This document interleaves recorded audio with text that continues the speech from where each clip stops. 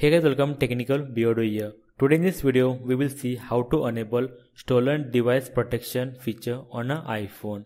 Yes, since iOS 17.3 has been released, there are many people talking about this feature, that is your stolen device protection. So now, how to enable this in your iPhone? Let's see. I hope you know that stolen device protection is an awesome feature that will add or that will enhance your iPhone security at a next level.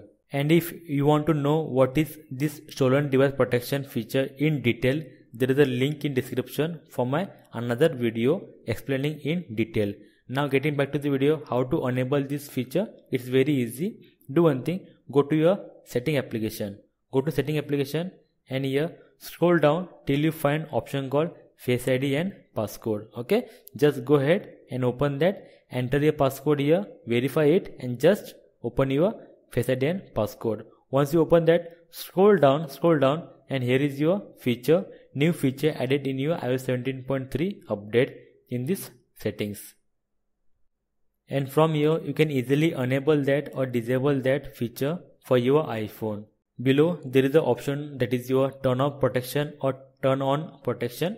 As per your choice, you can enable, disable that and you can use that in your iPhone. So guys, that's it, how easy it is to enable, disable the stolen device protection feature on your iPhone with these settings. I hope it was a helpful video for you, and if yes, then please give a like. Please subscribe for amazing videos regarding iPhone tips and tricks and iPhone solution as well as your iOS update. Until then, thank you very much. Bye bye. Take care. See you in the next video.